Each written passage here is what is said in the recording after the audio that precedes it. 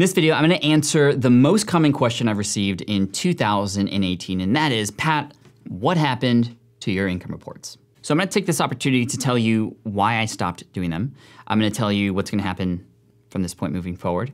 And I wanna talk about first, why I started creating income reports in the first place. Actually, the first income report on the Smart Passive Income blog was published in October of 2008. And that was because I had just started my business in the architecture space, helping people pass an exam. You can find that at greenexamacademy.com. And I had, at the same time, several people ask me, Pat, how did I actually come out of my layoff and succeed in building this online business? And in my research, doing internet marketing and starting out in that world, I realized that nobody was really being completely honest about this whole thing because no, it was not as easy as everybody was saying it was gonna be. Two, nobody ever said any details about, well, how successful can you be online and how it all works, what's working, what's not working. In order to get access to that information before, you had to pay for it. So I was like, you know what? My online business is doing very well. I'm gonna create smartpassiveincome.com and share everything that's happening, from how much money I'm making, how much money I'm spending, where all the sales are coming from, what's working, what's not in my business, wins, fails, the whole thing. And I've been doing that for nearly 10 years straight, month after month. Now, quick fun little story. The first one that came out, I initially was only gonna do it once because nobody else was doing it at the time, and I wasn't quite sure what the response was gonna be, but I just wanted something to show people, hey, you can actually build an online business. Here's how many sales I made, and here's how much money I made from selling an ebook to people in the architecture space to help them pass an exam.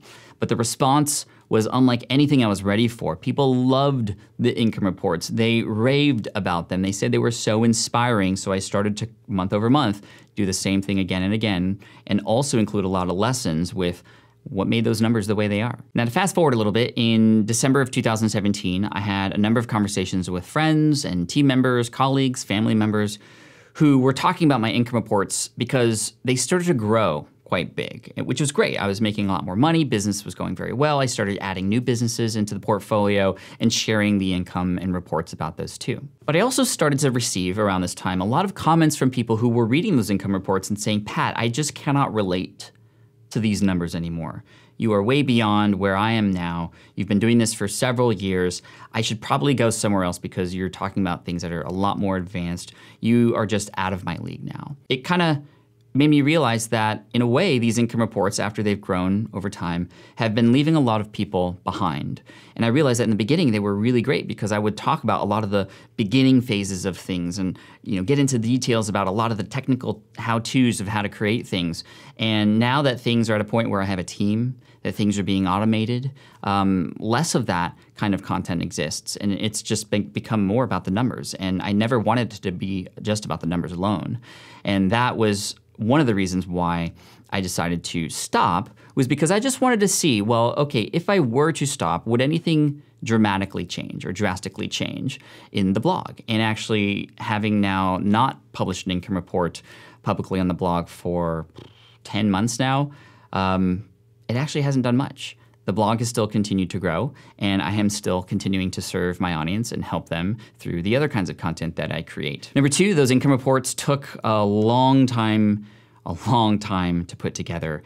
And with how less they were actually helping, I started to realize that I could better use my time elsewhere in helping my current students, in creating more free content on the blog and the podcast, with connecting and building more relationships online. And I've been able to save about 10 to 12 hours a month in doing that. So thirdly is, with being so public and getting more exposure out there now, more people know about me, there is this sort of security issue and aspect of it. And thankfully, I've not had anything terrible ever happen because of that, and I don't want anything terrible to happen because of that. So that was a big factor too. But one of the biggest factors was the fact that these weren't as helpful as they used to be. Just bar none, that's a huge reason. And with how many hours they took to create, I just felt like, well, what would happen if we stopped? And we stopped, and actually nothing terrible happened as a result of doing that. But I do have to say that many people have asked for, well, you're the guy who experiments. You're the crash test dummy online. I'm not seeing this crash test dummy thing anymore. So here's what's gonna happen moving forward. Starting in 2019, you're gonna see across all of my channels, including here on YouTube, a lot more behind the scenes details on specific campaigns and business functions that are happening. So for example, let's say I do a webinar promotion and campaign for one of my online courses. You might see a blog post and some videos that go into detail about that campaign. So hey guys, this is the product that we were selling. This is how much it's being sold for. This is how we are marketing it. Here is the email copy. Here are the ads that we used. Here's how much we spent on ads for this campaign. Here are the here are the segments of my audience that converted best. Here are the conversion rates. Here is what worked. Here is what didn't about that specific campaign. Because instead of a high level, hey, we did a webinar and made this much money, good luck. Now this is a, hey, we did a webinar, here's all the details. You learn from this experience whether it worked or not, and now you can take and copy and apply that into your own business too. And for the few people in my audience who I've shared that with, they've got really excited about that. And hopefully you're excited about that too. So you will see, quote, income reports in the future, but they're not gonna be, here's how much money was made during that month. It's gonna be, here's a campaign we ran, or here's a, we came out with a book, here's the marketing strategy behind it, and here's what worked and what we would do differently, and here is how much money was spent on it, here's how much money was earned. I think that's gonna be a lot more helpful. So I would love to hear from you. You are a part of this with me, and you are very much involved in where things are going in the business and the blog and the brand and the YouTube channel. So I'd love to hear your thoughts below on the income reports, on where they're headed, and just your general thoughts about that, because you guys are very important to me.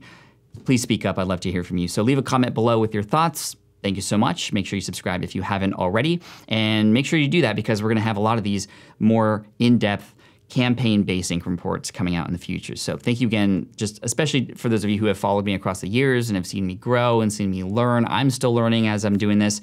I'm still, I still get lost. I still get stressed. I'm still trying to figure things out. And I'm just very thankful that I have an audience like you to help point me in the right direction. So thank you so much. All the best. Please subscribe.